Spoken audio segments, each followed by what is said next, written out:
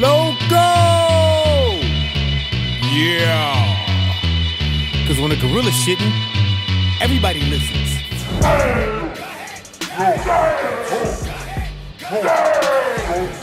What goes on? Deizel in the house. Thanks for tuning in, subbing, liking in a positive manner, baby. Always positive, never negative. Shutting haters down like a sedative, and all that good old yakety yak stuff.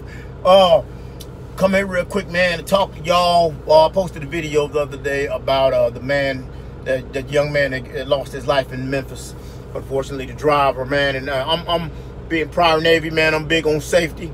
I'm big on awareness and stuff. Like safety's cool, but I think awareness lasts longer than safety. The safety people, you know, like during 9/11, everybody was patriotic. And, you know, oh man, Army, the Navy, Air Force, Coast Guard, Marines, and blah blah blah. Oh, we're gonna kill Bin Laden. We're gonna kick his fucking ass and blah blah. And about a month later, everybody went back to their normal damn self. We could have prevented 9/11 if OPSEC, Operation Security, was in play. OPSEC has only nothing to do with military, also non-military members. If OPSEC was in play, you know, we had never really had anything like a terrorist attack happen in America. The American consulates overseas and stuff like that, our stuff, you know, in Europe and everything, and the Middle East have been bombed, but never in the States. And a lot of us wasn't really paying no attention. We didn't take it for, we took our safety for granted. We take awareness for granted. We put it in other people's hands. We all need to be responsible for awareness right there, man. And don't get laxed. We get laxed and complacent when it comes to awareness and safety right there. So I'm just gonna talk about real quick. Just give you a quick couple of tips where to park, where I would say park and why. I would say personally, when you park your trucks, y'all need to park closest to the entrance as possible. Face your nose clip, like say for example, let me take this off so you guys can see.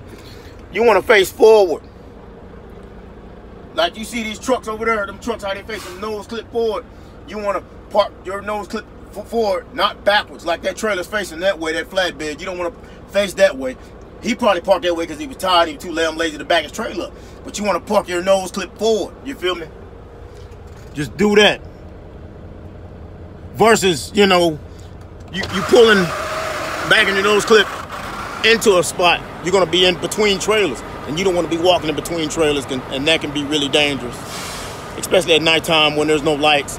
I know a lot of these truck stops have lights, pilots and stuff like that, and in fact pilot have security on standby and stuff like that, but I wouldn't rely on them at all the time. I rely on self, man, just to be aware of my surroundings. Park more closest to the entrance. That way when you get out, people can see you get out of your truck, especially women, ladies out there, you know.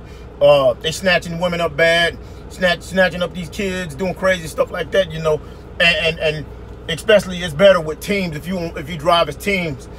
If y'all got to go to the bathroom, go together. Don't, you know, especially females, stay together, man, real talk. And I speak that on women because I have a daughter. And I'm really big on safety when it comes, not only for the guys, but the ladies also, man, you feel me? Let me see what else, man. Like I say, another thing I would say, man, is just be really careful. Do all you need to do while it's lit out, while there's a lot of light. You know, if you can get your loads all planned and taken care of, which I know you don't have nothing to do with it. But like with reefer, it works perfect. Flatbed run all day, we sleep all night.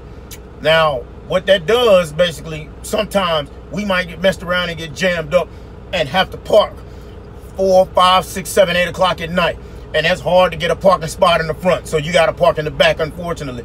So I would say personally, if, for example, if you have to park in the back, you need to go to the bathroom, take care of your business, I would say pull up to the fuel. And this is kind of paranoid to be saying this.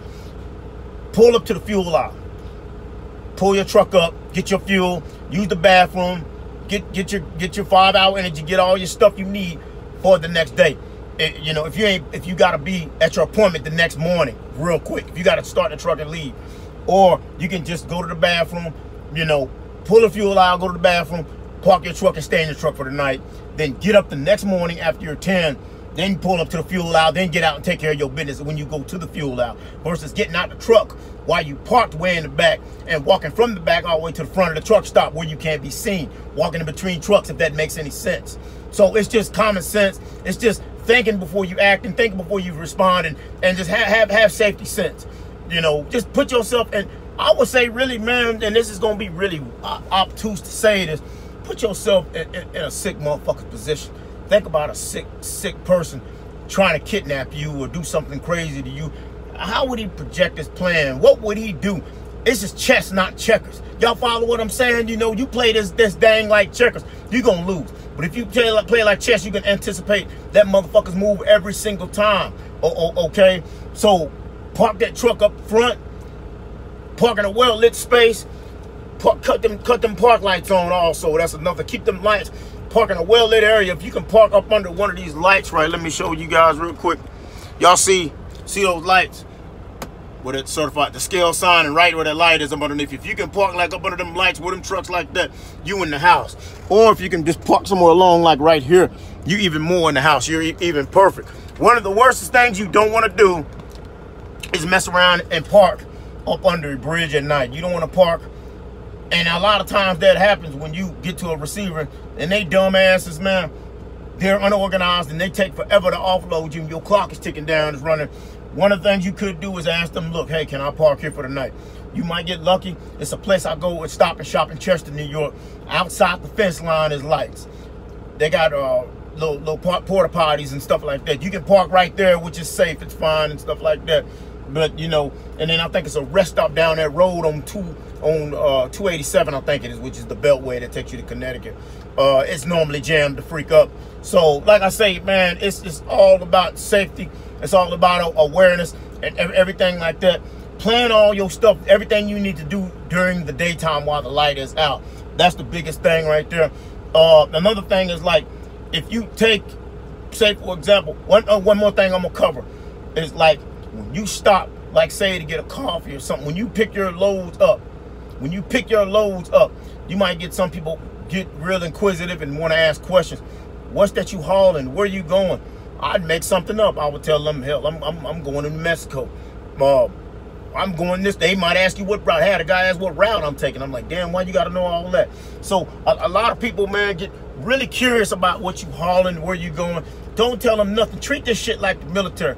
Keep a lock on your truck. Keep a lock on it, because when it's dark, I mean, they can easily try to pull a couple of boxes out of your trailer, and you don't want that to happen, because you're going to be held accountable for this load, this stuff that's missing out of your truck. So it's just awareness, man.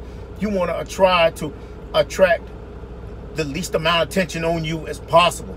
Attract the least amount of attention on you as possible. It's a couple of other things I can cover, but I'm gonna do that on a later video right there. Okay, I try to spread this stuff out amongst videos, because YouTube ain't going forever, it's going nowhere. It's gonna be here for a lifetime pretty much. So like I say, man, that's just some stuff I wanted to cover with you guys.